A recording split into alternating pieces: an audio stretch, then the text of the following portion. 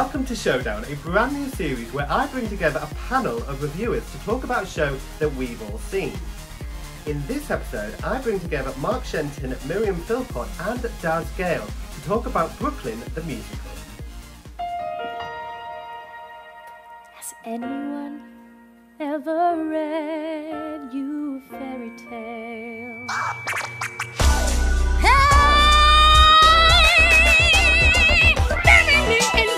Baby, right there in my neighborhood, sacrifice your paradise, love me where I am. Once upon a time, that love will conquer all. Oh yes, I believe that anything was possible. Have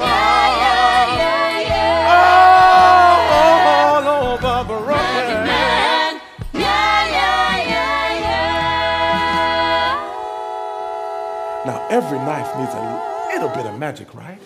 Once upon a time has never felt more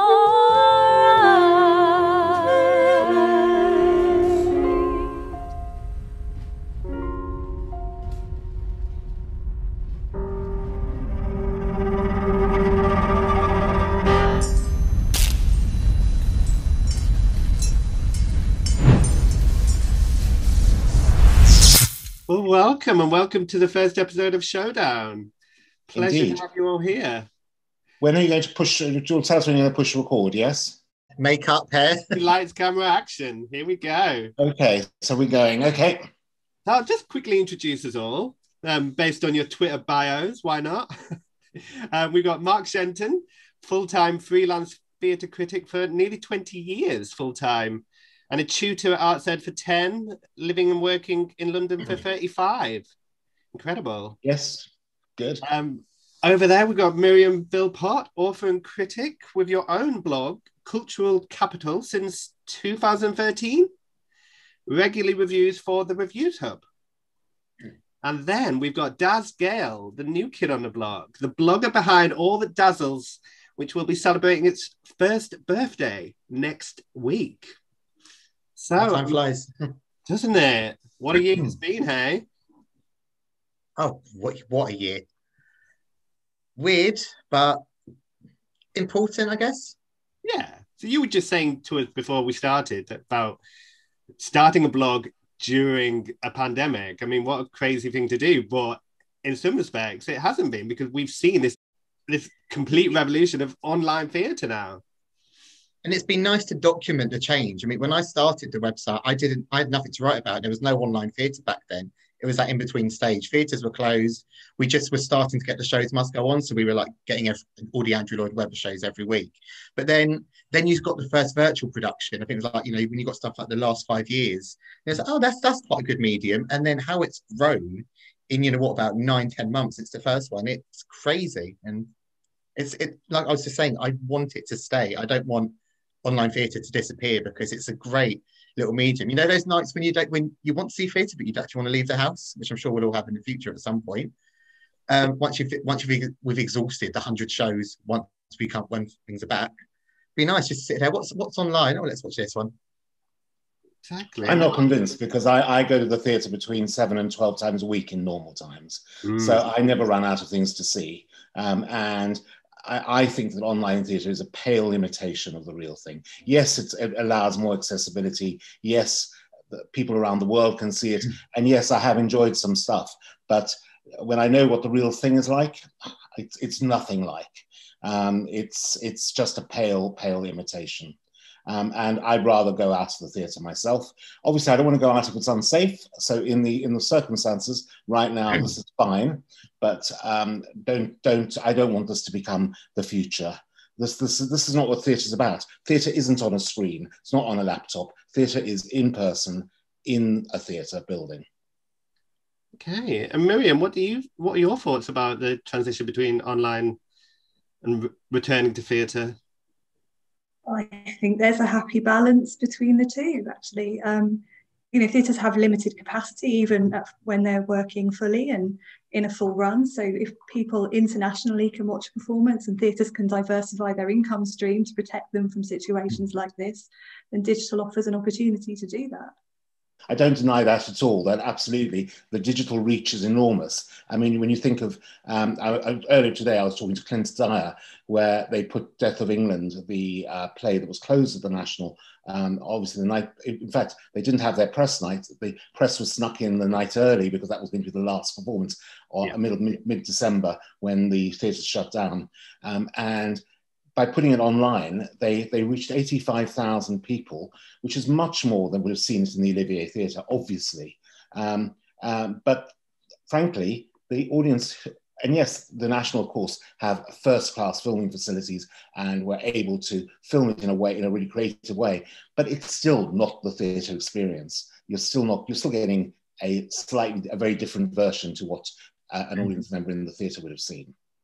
I think the accessibility issue is important. Obviously, it's the age-old issue, to make theatre accessible. It needs to be profitable, obviously, but not everyone can afford the tickets, even if you can get cheap ones, shows that might sell out as well, or shows that are just, 100, 150 pound per pop. Also, people that can't actually get to the theatre. So if it's all going on in London and, they're living somewhere nowhere near a theatre, you've got this online option. I'm not saying to film everything, but it'd be nice to kind of go alongside it, because you can never have too much theatre. So obviously we want every venue in the West End to still be full and giving us these amazing shows. But there's no harm in keeping this filmed option as well, just to go alongside it. The more theatre, the better. I wonder, though, if it's going to cannibalise the theatre in the end, because what can happen is that maybe people will just get lazy and will stay at home and nobody will go into the theatres anymore. That's the worst case scenario. And especially if it is cheaper, if it's a cheaper option and you don't have to leave your house, people might favour that. That is a concern, that is a worry. What is it specifically, Mark, that you find is not relating by watching it on screen? Well, you're just not, you're literally not in the room where it happens. I mean, it's as simple as that. Theatre is all about the live experience. That's its essence. The essence is it's live.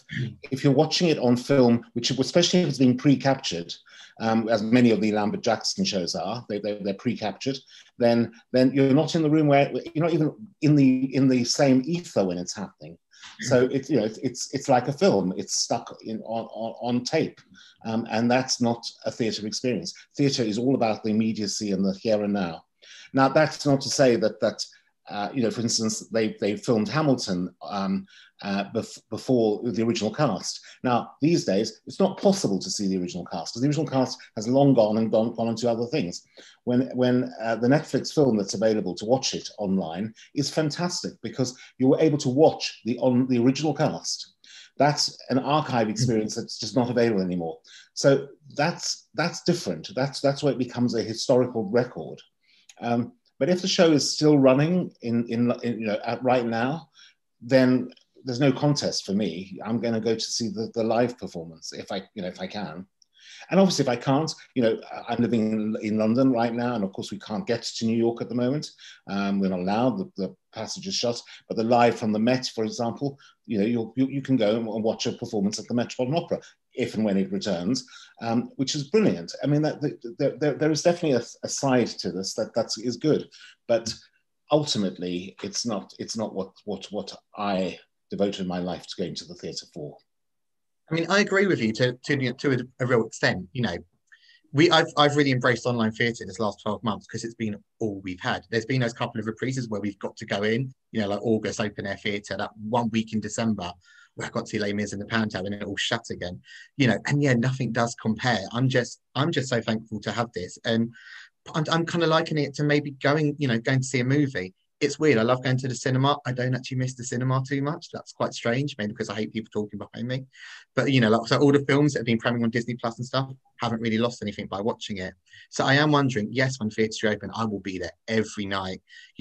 All my money will go into it. But then, if there are online things, I will embrace them. Stuff like Brooklyn, which we're talking about, that was, for me, one of the pinnacles of the last year of online theatre because it really showed what people could do and how far they've come since the last 5 years. And yeah, of course, it's not quite the same. You're never going to completely recapture the magic. It's something new and it's different, and it'll be interesting when you've got both together, you know, real theatre and online, how it does stack up. But I'm willing to give it a shot. I think we're in a really privileged position because we go to the theatre all the time. We live very close to them. It's very available to us. But for a lot of people, it isn't, and they're intimidated by even the buildings. So if there is a way to open theatre up and to create experiences for people that will then encourage them to go and see live theatre in the future, then that's certainly something we should be looking to. Absolutely, absolutely. I was just going to say that. I just add though that as propos what you just said about the cinema that you know you're now watching on TV. I mean, there's a real problem. There's a real worry that maybe people will not go back to cinemas because they've got into another habit now, which is that they've learned how to watch films at home and they don't feel they don't need to go back to the cinema. But I just watched a couple of weeks ago a advanced preview of In the Heights. The movie version of the Lin-Manuel Miranda movie. And I was watching it on, you know, we've got a very large TV, one of those flat screen large ones on the wall. But I was just wishing and longing to see it on a big screen. Even there, you see, it's not just because I'm a theatre snob. I'm an experience snob. I want things in there in full Technicolor. I want things on a big screen, on a big stage. I don't want things on a screen. I'll never watch a film on a mobile. I'll never watch. I don't try not to watch things on a laptop. But you know, I mean, of course I've had a lot of joy out of watching things on TV. But I'm not going to give up going to the cinema because I can watch it on TV. I'm not going to give up watching live theatre because I can watch it on at home. I mean, I get your point as well, Marion, that we are lucky, and yes, it is privilege speaking. That means that we're able to do this. But I read a wonderful thing. There's a 75-year-old man who was interviewed in the New York Times a few weeks ago, who's been going to theatre for a lifetime, and he said, "I don't do computer theatre." That was his words. I just don't do it. It's not the same. That's interesting. So within In the Heights, was there anything you felt that was enhanced or improved upon? I'm not allowed to say yet. It's all under embargo. I'm not allowed to. I just sign my life away that I will not comment on it publicly. Of course. So if we move on and we talk about Brooklyn, which we've all seen this week, specifically, I mean, the benefit of that being captured as a film, because obviously the story does transition between countries and different, and there was an element. Somebody described it as kind of being enhanced by the film because it made more sense. It was a clearer story by the way they told it. I mean, frankly, I saw the original on Broadway in 2004. It's a pretty terrible show. I saw the revival at Greenwich when Greenwich did it in 2019. It was a terrible show. Yeah, it's not a good musical. So let's start with that. It's actually a rubbish show. So I've heard a lot of bad things about it. So this is my first experience of it. Right. So, but actually, and here's the thing. I thought that watching it on the video was actually excellent because they did a really good job of it, and it somehow the dramatic incongruities and it was just, you know, you kind of ignored all that, and all you watched was some quite brilliant cinematography, really great set, brilliant performances. You know, it kind of sold itself because it was on TV, because it was on your laptop. So in this instance, where we've taken a show that didn't work on a stage, they've actually managed to kind of make it work for this. So is that not a benefit? Do you think they've improved upon it, if anything? Well, certainly Lambert Jackson they seem to have actually specialized in taking pretty terrible shows for the most part. I mean, I Love You, You're Perfect Now, Change, and First Date are pretty negligible musicals. Yeah. And Brooklyn, all three of them are not great shows, and they've made them actually work better as films than they were as stage shows. On the other hand, they did Last 5 Years, which I think is an exquisite musical, and of course Songs for a New World, which they did on the stage at first, and that's where they filmed it as well. But they definitely have gone for, you know, the low end musicals that haven't been done in this country. I mean, Title Show is a slight exception because that's actually a delightful show, and that's a really great title that they did as well. So I'm not down on the shows they've chosen entirely, but you know, I don't need to see I Love You, You're Perfect Now change ever again. But if you're going to put Simon Lipkin in it, then I will go and see it.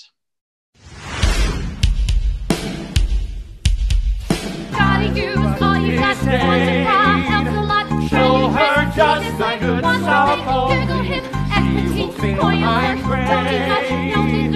If I lie about our love, here I go once more, fishing for another lover. Shouldn't I confess a sordid fling? Shouldn't I caress a cute young thing? I love you, you're perfect. I love you, you're perfect now. Change, I love you. Change, you're perfect. Change, now change.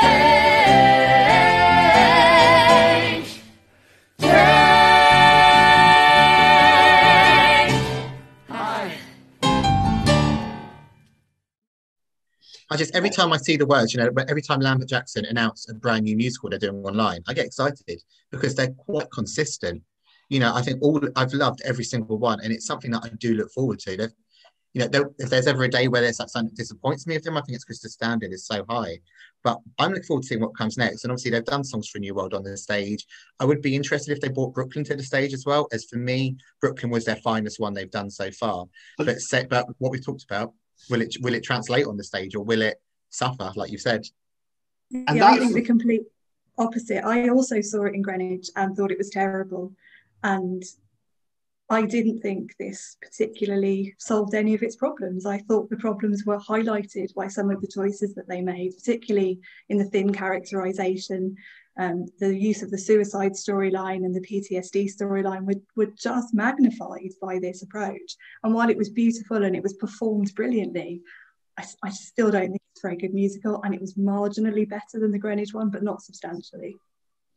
And you did say in your review on the Review Hub that no one has produced this side of the Atlantic in 18 years and before it came to Greenwich.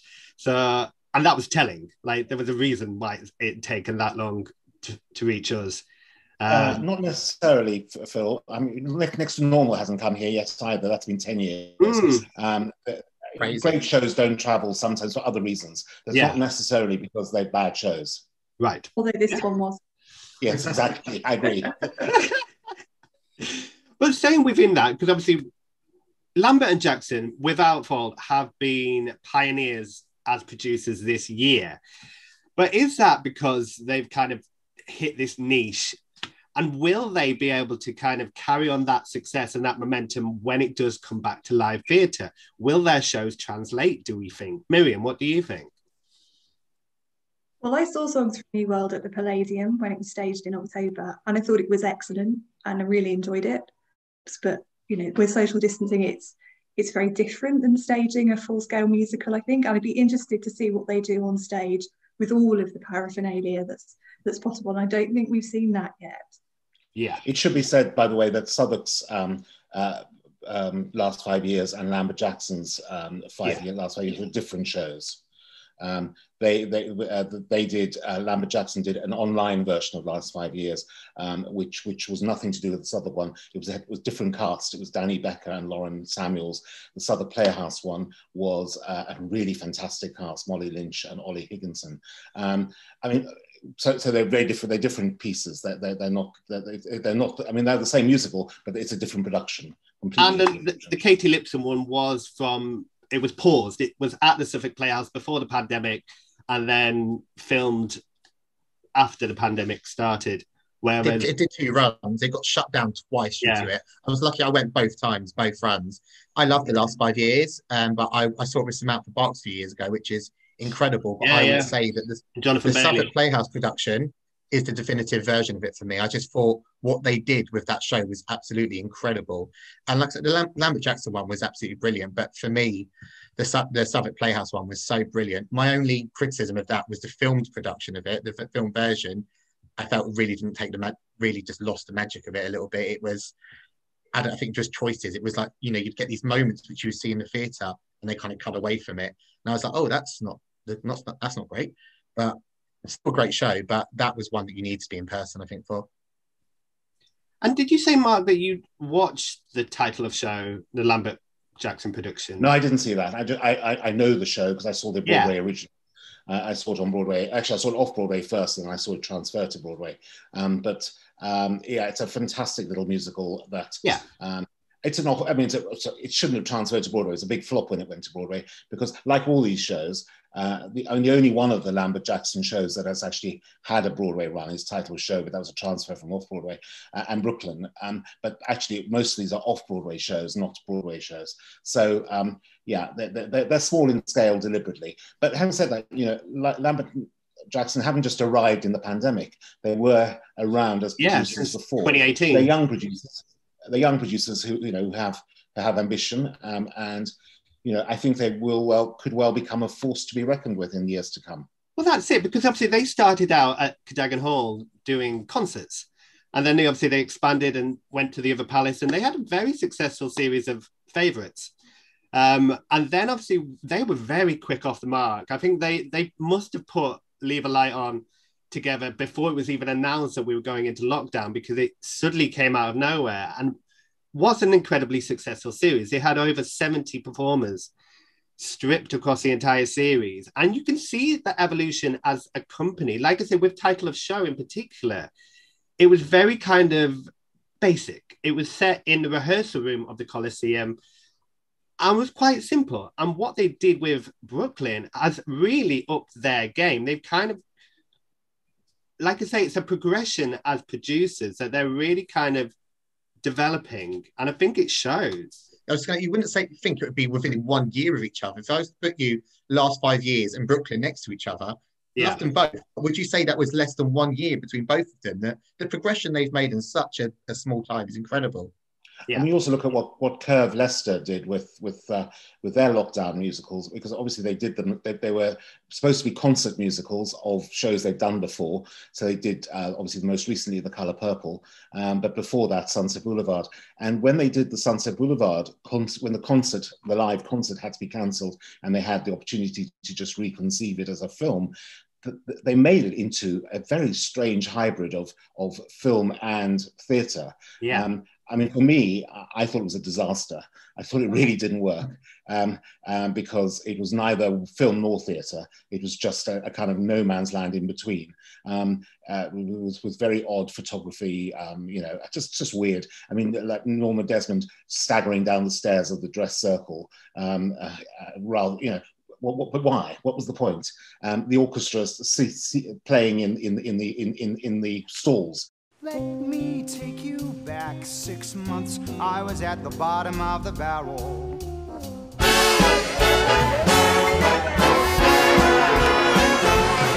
Sunset Boulevard frenzied, Boulevard swamped with every kind of false emotion. And this time we'll be bigger and brighter than we knew it.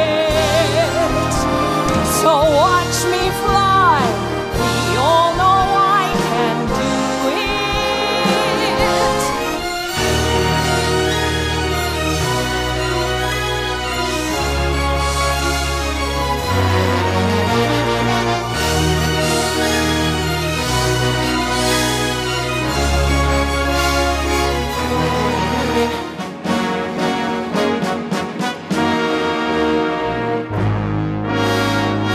And now, Mr. Demi, I'm ready for my close-up.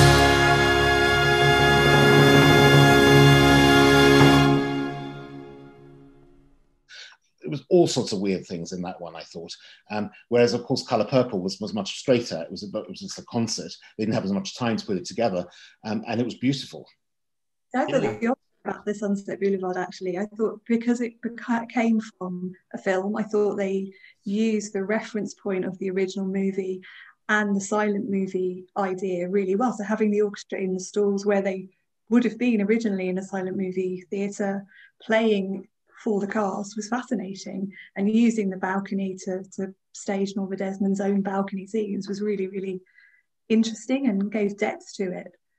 I agree. I mean, for me, as well as Lambert Jackson, the Curve Sunset Boulevard last year was my highlight of the year, online theatre wise. Sunset Boulevard was my favourite Andrew Lloyd Webber. Saw it with Glenn Close at the Coliseum. So how do you compare that?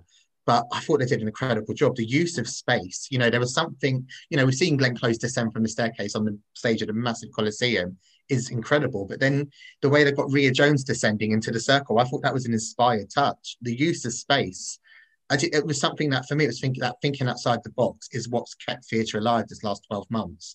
And so I adored it.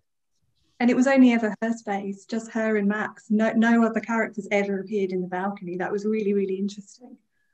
I have to say, give this production some credit, is that Rhea Jones was a significant improvement on Glenn Close, who couldn't sing the part at all. I mean, the woman should never have been cast. There's no reason on earth that you cast a person who can't sing in a lead musical role. Well, let's talk about Waitress then. Which was Cat McPhee? Oh, no, I meant Ashley Roberts. Oh, okay. I was going to have a little diatribe about Cat McPhee, who I adored in the show, which was brilliant. And then I discovered she was a Trump voter. Yeah. And I thought, that's it, I'm done. No, I was a massive Smash fan. I know we're going way off topic, Bill, sorry. But Cat McPhee, I was so excited. I went to New York, missed her in Waitress by a week, was gutted. Then she was announced for London. I was so excited. So blown away by her. I actually did prefer her to Lucy Jones, which I will probably get lynched for saying. But then she became a Trump supporter, and I was like, I won't support you anymore. Good on you. So back to Brooklyn. Sorry. I want to discuss the star ratings, because I think, Miriam, you can probably give me some insight into this, because you're governed by, especially for the Reviews Hub, you have a criteria that you have to stick to. Has that criteria been adapted for online shows, or are they still subject to the same criteria? It's exactly the same, and our criteria has been published. It's been published since the Reviews Hub began in 2009, so anyone can see what our rating is, and it applies to all of the media that we support. So it's theatre, dance, arts, books, films. It's all consistent. Wow.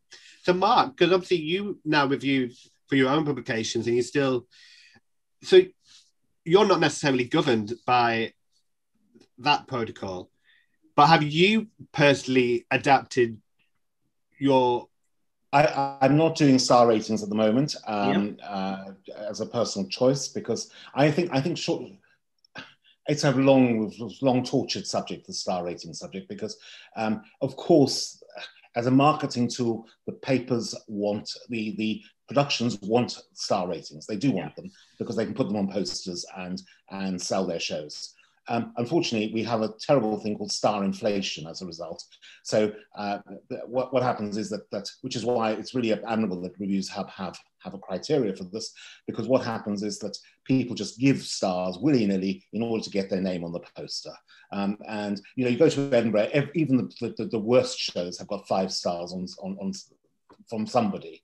I mean, it's interesting, when you sent over the list of all the people who've reviewed the show, Brooklyn, I think there are, hold on, let me see. 5 with 5-star and a 2-star from the Times.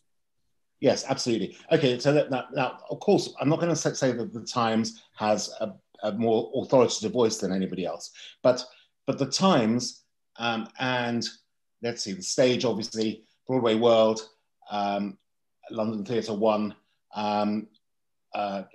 Reviews Hub, maybe 6 people. I mean, I've heard of all that Dazzles because I follow you on Twitter, Daz. But actually, most of those sites I've not even heard of. So that's the point: is that you get a range of, you get 18 reviews, you said, well, of which 10 maybe I've never even heard of. Why am I going to put any authority in their star rating on a poster? What it means meaningless. If the Guardian or Times or Telegraph, and I get it that we're living in a different universe now than we used to, but there's no equivalence. There isn't an equivalence. The Times critic, he's employed by a newspaper, an editor to do that. The 10 other people who I've never heard of, they're not employed by anybody. Yeah, they've self-appointed themselves to be critics. Therefore, I'm not saying they're worse critics, because some of them, frankly, the Times used to have before Clive Davis, who's actually really good now, they had a critic called Anne Treneman, who was the worst critic in Great Britain, absolutely the worst critic in Great Britain. And so just because you're employed by a newspaper doesn't make you a good critic. But I just think that there's a sense of authority that's lacking sometimes in this great glut of opinion that's out there. I mean, I'm perhaps guilty of being very generous with my star ratings and reviews. For me, with the website, That Dazzles, I want to be positive. I want to really shine a positive light on theatre, especially in such a dark time. Now, for me, I've already thought about when theatres do reopen and we go back to normal, am I going to be a bit harsher with my reviews? But at the moment, what I try and do is look for the good. So there are certain shows where there's stuff I don't like. I see the imperfections. I think, what have they done? What have they overcome to actually produce this? And I look for the good. Sometimes there isn't much good. And, there is a review recently I just didn't do because I could not think of anything good to say about it. Right. But, I try and find it, and something like Brooklyn, I was, really blown away. That wasn't an inflated score, definitely. I was like, oh, that is so 5 stars. And I love how subjective theatre is. That is the true beauty of it. But I actually thought it would get universally like 5 stars. Same with Curve Sunset Boulevard. I thought if I've ever seen a 5-star piece of online theatre, it's that. But it's really interesting that some people dislike it, like yourself, Mark. But again, that's the beauty. How boring would it be if 1,000 people came out of theatre and every single one was like, loved it, loved it, loved it. And that's, again, one of the reasons I started the website was to actually have these conversations, because I was a bit bored of my partner just not giving any feedback on shows. I want to have that conversation. I want someone to say, hated it. Why did you hate it? This is why I loved it, and have that healthy debate. Well, that's it. I mean, I remember being sat with you, Mark. You kindly took me to see, I think it was Hand to God. Oh my God, that terrible. And you gave it 1 star, but I loved it. I was sat there giggling away all the way through it, and then you gave it 1 star. So, I mean, it does show that, opinions do differ, and that's fine. But of course, and that's there's no right and wrong in criticism. No. There's no such thing. But there's no right and wrong. But there is more informed and less informed. That's the difference. But then, do we feel that, obviously, if you're going to award something 5 stars, is it diluting the system? This influx of reviews at that level? The system is screwed up anyway. I mean, because it's all it is a marketing tool now. That's all it is. And actually, because a lot of the papers don't even have, most shows of this level will not, lucky to get a Times review. Notice they didn't get a Guardian review. They didn't get there are so few outlets, legitimate outlets of the old outlets of the past, that theatre companies are reliant on the blog, on this world now. So, you'll go to a press night and, that probably 90%, 95% of the reviewers will be bloggers. And I'm interested, Miriam, because obviously you have your own blog and then Reviews Hub. And do you measure your own blog to the same standard that you do when you review for the Reviews Hub? Well, I don't use star ratings on my blog either, because it's long form criticism and it's just quite a different approach.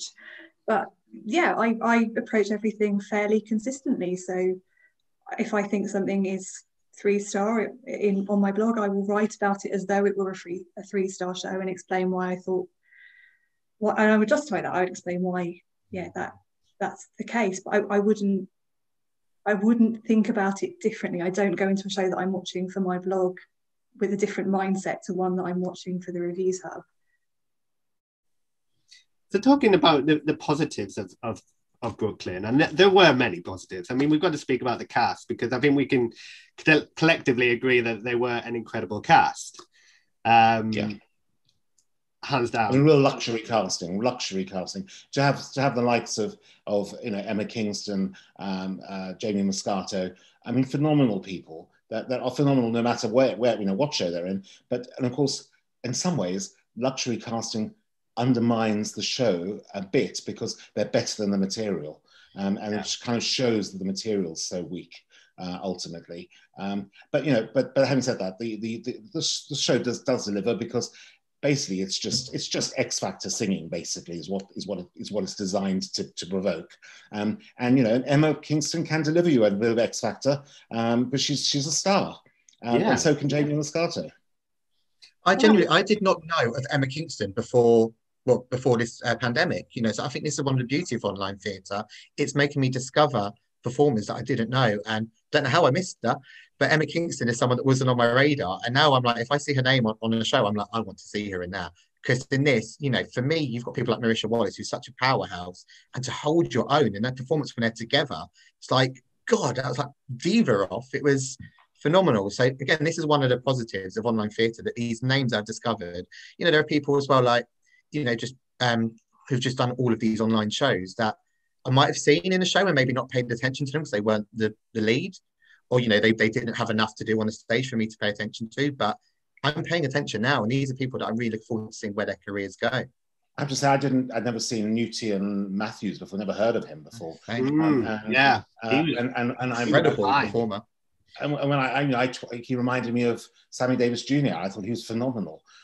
So, you know, exactly. You can discover new performers. Although I have to say that one of the things that I've noticed about online theatre is it's pretty much the same crowd who get the jobs in online theatre. There's not an awful lot of new talent being brought in because, again, they need, for commercial reasons, they need the performer who has 30 or 40 or 50 or 60,000 Twitter followers, or better yet, you know, 150,000 Twitter followers. So you know, look at Dead Drop the play, which I haven't seen at the Garrick. They're just putting in these two drag queens from RuPaul, and I never heard of them. I looked them up the other day, and one of them's got 350,000 followers. The other one's got 250,000 followers. Well, of course they've been cast in this, because that's the engine to drive the ticket sales. But if we look at that specifically with Lambert Jackson, so with Songs for a New World, they did try to combat that by, obviously they had the 4 stars, but then they brought in a new grad to kind of as their 5th performer. So is that a way to combat this kind of, because you are right, and we all understand why it is the way it is, but is that a way to resolve it, or to at least kind of balance it out? Funny, the new grad that you mentioned in the Songs for New World at the Palladium, because I teach at Arts Ed, and in fact, he's one of my kids. I taught him at Arts Ed as well. I mean, it's been wonderful to watch these people come through, to have Miriam Lee, who's now got an Olivier Award for her name. I taught her in her first year. I mean, it's phenomenal. But yeah, so yeah, I had seen him, but nobody else had seen him because, you know, he was unknown at that point. So that is one way to give new opportunities. But otherwise, you know, Rachel Tucker's going to be in everything because, you know, why not? She's absolutely brilliant. You want to cast Rachel Tucker in everything. Well, that's it. I mean, it's no irony that Lambert Jackson started with a series called Favourites, because they clearly do have their favourites.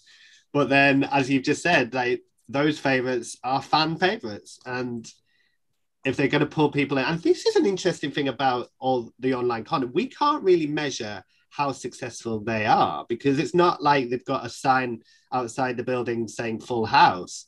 We can't tell how well these shows are doing. Have you thought about that? I mean, sometimes, you know, when they say extended due to popular demand, and they say because, you know, we've got these reviews, and because more people want to see it, that's the only kind of gauge. You've got some ones like Hope Mill when they did Rent, where their performances were sold out because they had, which I still don't understand, these rules about how many tickets they can sell if they're a real venue, which still perplexes me. But with the Hope Mill, I do understand Hope Mill, because they were contracted to a certain amount of productions, so they had to honour their original contract, and they could only sell as many tickets as they were originally contracted to under the licensing. However, I don't know how. I mean, obviously they're bringing it back this year. I don't know whether they're going to do an online stream again, or whether it'll just be a live venue. But that was the restriction with that show in particular. But obviously these new shows are they can be unrestricted, depending on how good your agent is at getting a contract. All these shows, most of them, sorry, not all of them, most of them seem to come on stream theatre at the moment. And I think but they go for a limited time. They're there for a week and then they go. What I would like to see is, you know, when theatres are back, let's have a website like Broadway HD, which keeps all of these shows, documents them, and then people can like maybe pay a subscription or pay for them one by one and just watch them, have them there. Let's not have these shows disappear, because even if online theatre doesn't continue, which I do hope it does, you know, it would be a shame to just disregard this last year as some publications are doing by saying that there has been no theatre at all, when it's been, you know, I think Maryam was saying before, the most exciting time for theatre. You know, all the creative ways that people have kept it alive. I would love to keep that somewhere. And, you know, to say that, oh, this was 2020, you know, all these productions that happened when we couldn't go to the theatre, you know, something for the grandkids to say, look, when theatres weren't around, this is what happened. Yeah, certainly, like I say, with Sunset Boulevard, it was very testament to the pandemic. It had so many nods within that show that made it kind of a unique production in its own right. But like I say, I'm sure it won't compare to an actual stage show. So I kind of disagree. I don't think, I mean, it's an interesting point. It's like kind of have this, should we have this Netflix system where you could just watch anything on demand forever and eternity? Or will that, as Mark said earlier, will that actually put people off coming back to theatre? And do we need to preserve live theatre by aiming to get back into the venues? I mean, last night I watched a film production of Billy Elliot, and I never saw it in the theatre. It was here for 11 years, and I never saw it. I even worked 30 seconds away from the theatre and walked past it every day. Never saw it. Just, I was a bit of a snob, maybe thought I won't like it. Watched it. I mean, I watched it a couple of months ago for the first time and then watched it again last night. And I sat here so moved, so overwhelmed, you know, sobbing at parts. And I absolutely loved it. And I thought, this is probably one of my favourite musicals ever. And then I thought, why did I never see it? Because as incredible as it was watching it, and it was still, you know, a 5-star production watching it like that, what would it have been like in the theatre? You know, experiencing things like The Letter in the theatre, you know, and that's what I miss. You know, it's moments at shows I've had where I've been crying and someone's handed me a tissue. You know, everybody's talking about Jamie once. Someone actually hugged me because I'd bonded with her in the interval about how I related to the story. You know, it's the connection, I guess. I think that's probably the biggest thing. Even if you get eye contact on the stage, or you see that they're crying on the stage, they're really moved by it, or a last performance, and you can see what's the different nuances about it. That's, I think, what you can't recreate with online. What did we think of the musical arrangement of Brooklyn? Because obviously they were up against the fact that they were filming in a pandemic and they couldn't have...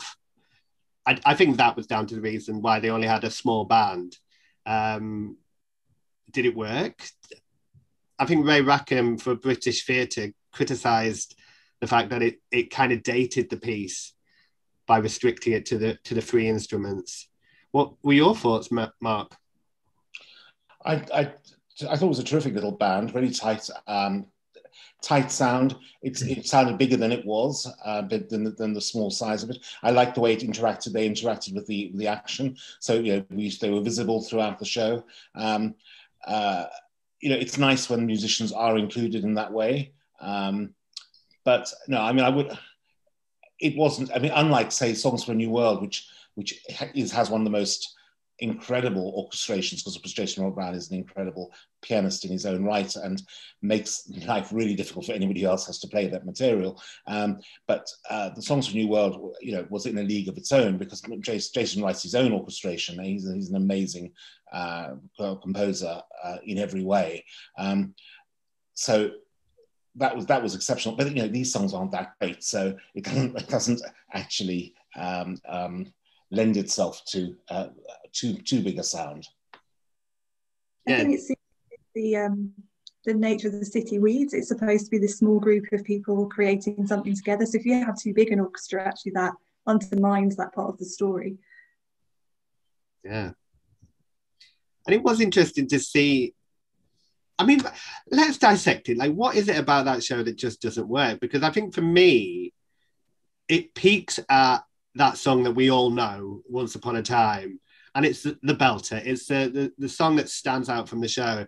And it's very early in the show. So it kind of hits that mark. And then for me, it just teeters off. And it's a complex story. It's a very, very unusual story. What do you think it is, Maryam, that just didn't connect? I think it's all too insubstantial. There are too many circumstances, too many coincidences. None of the characters have any depth or quality to them, really. You just sort of surface of everything all of the time. And so when you've got these characters who are supposed to be going through these incredible traumas and have this terrible childhood, that this girl has been orphaned because her mother committed suicide, and her mother's just having this lovely cheery song about death and watching over her. It just felt really thin. Yeah, nothing is earned. No emotion is earned, really. Basically, the emotions are all in the, in the power ballads, and they're not earned. I think it's unfair to say it's a one-song show, though. So, I mean, yeah, Once Upon a Time is stunning, but then Marisha's big song Raven, I thought was equally incredible, and then Brooklyn in the Blood as well. I mean, there were several songs in there which I was like, I would not object to this cast recording, being on my Spotify. This, and I haven't gone back and listened to other versions of Brooklyn yet, but I would like that version really to listen to, especially Emma Kingston's Once Upon a Time, Marisha's Raven. Exactly, and we've got to commend Emma as well for accompanying herself. I think that was a beautiful touch. And Jamie also played his own piano guitar. Jamie Muscato's voice, though. Every time I've seen him in a show, I've always been surprised. It's like you forget how good he is. Like, first time I saw him was Big Fish, and I was like, oh my God, his voice. And then like a year later in Heathers, I was like, oh, it's him again. Oh, I forgot that voice. And because I haven't seen him on stage in a little while, that voice again, it's like, oh, the tone of it, it's just gorgeous. Tell me what I have to go and do to make you change your mind. Anything I have to promise to, I'll gladly get behind. I'm the man who you should marry. You're intended through and through. Your brain, suck on that straw, get lost in the pain. Happiness comes when everything numbs. Who needs cocaine? Freeze your brain. Freeze your brain. Talk about the same people being cast. He's not really done much during all the online theatre, so it was refreshing to see him. Same with Marisha, you haven't really seen her on online production like this, so I love the cast. The thing about Marisha, because she was busy this year filming Channel 4, well, I think it was a sitcom with Lisa Kudrow, and you could see the flourishes in this show, which I think really resonated. Like, she's a brilliant actress, as well as a powerhouse vocalist.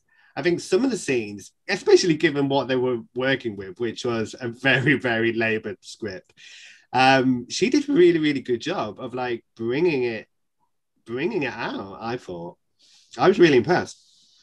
I guess it's proof that you can get, the most talented people like this cast can, do wonders, do magic with even the poorest of shows. And like I say, I've not seen this before. I can't compare it to anything, but all I can say is I loved this show. And the cast were a big factor in it, and the choices, and even stuff like the set design, that exploding piano was genius. It was gorgeous to watch. Yeah, we haven't talked about the set design because it was stunning. The building itself was a find. I don't know how they found it, but it just really did lend itself. You said, I think, Mark, particularly about the red pillars. Yeah, those red pillars would remind you are straight out of a New York subway station. What's kind of extraordinary, it had a very kind of New Yorky feel about it, and here's the amazing thing is, I gather it was filmed in Bermondsey, in a venue in Tanner Street in Bermondsey, which is maybe 5 minutes away from where I'm sitting right now, down the road. I've never heard of it. It's on my doorstep, and I never heard of it. Exactly, you could have popped down and had a look. Yeah. But yeah, it was visually, it was a feast. It was beautiful. Like I say, I think it helped take us to these different worlds, especially the transitions between costumes were enabled by this filming of it. Which, and that's a lot of that's down to Gene Johnson, the director, who I thought did a really smart job of bringing those worlds together. Good work realizing a not great show. Yeah, and I think he also filmed it himself, if I'm right. He did which is, again, like, this is the thing I think we have to all commend. Like, these are stage performers who are adapting to perhaps again, like directors, and picking up a camera and having a go. And yeah, there were bits where that was slightly out of focus. It wasn't expertly shot, but it lent that to this production, I felt. And like I say, it really does, it shows how these performers are adapting and evolving And if anything, just improving. I mean, like, one thing I could say, like, you know, when I've been like, to every time I do a new episode of the Theatre Channel, I'm always like on a call with Bill Deemer and Adam Blancher, who does it, and we talk to the performers about it and how difficult they found staring down a lens, because, like you said, they've not been used to it. They need that audience connection. That's how they know, you know, that people are responding. They look at the audience and they're performing to a camera and they don't know what's going on. Even like Marisha Wallace, when she did, I think it was Somewhere, she did on the last episode of it, and she was saying that she needs, you know, she had actually people gathered around there, because when Marisha's singing, you're going to pay attention. But to go into the camera, it's something unusual to get used to, because, again, these performers, if they've just been on stage, they're not used to it. So it's like that, they are changing, but you've got to change, especially at the moment, this ever uncertain world. Yeah, absolutely. Right. Well, I should wrap up there, unless anybody else has got anything they want to say about the Brooklyn. I think we've said it all. I think we've said it all. Would you watch it again? Well, obviously, this is the thing. Daz, would you watch it again? Yeah, definitely. There's a few online productions, like Brooklyn, Sunset Boulevard, I would happily watch again. I would treat it like something like Billy Elliot Live, you know, a filmed production. And if, you know, they were available, they weren't these one and done things, I'd have it on, I'm an old fashioned, have it on DVD. I'd watch it, you know, but yeah, definitely with Brooklyn. I think I've seen it once. That's enough. Thank you. And Miriam, any final thoughts? I've seen it twice. I'd rather not see it again, but that's our job. We get sent to these things. If someone revives it, we might go. I'll let you know after the second time I've seen it. Yeah, go away and have a look again. Amazing. Well, thank you all so much. It's been a pleasure chatting to you. Thank you. Lovely to talk to you all. That's so amazing. See you later. Bye, guys. Bye.